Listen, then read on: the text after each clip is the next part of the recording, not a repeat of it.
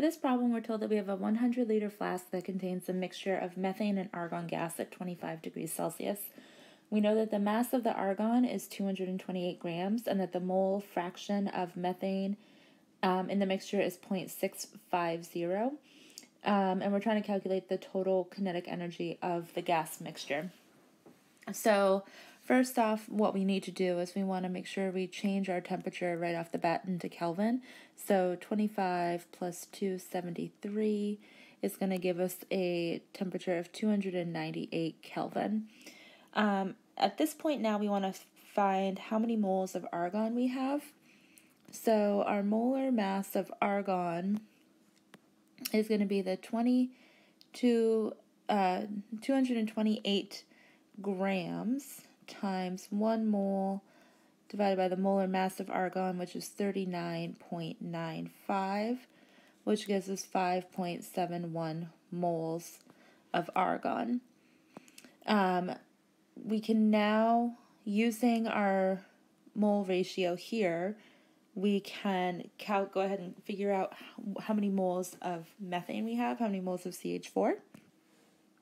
So 0.65 is going to be equal to the mole of CH4 divided by our total number of moles, which is 5.71 plus our mole of CH4.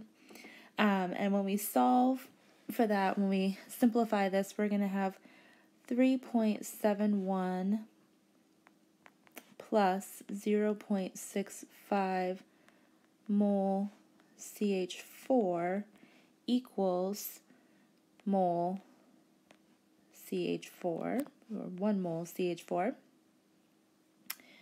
And that will then simplify to 3.71 equals 0.35 mole CH4.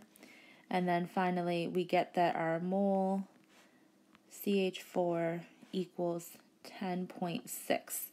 So the total number of moles that we have is actually going to be the 10.6 moles of CH4 plus the 5.71 moles of argon, so a total mole of 16.31 moles of mixture.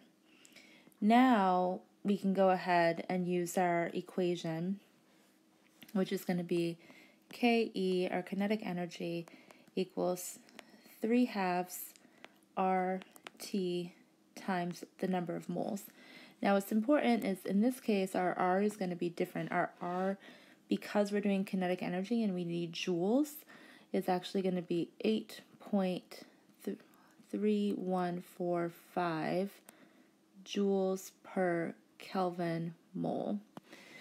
So when we substitute our values in, we have that our kinetic energy equals 3/2 times 8.3145 times our temperature, which we calculated is 298 Kelvin, times the number of moles, which we just solved for, which is 16.31. And so we get that we have a kinetic energy of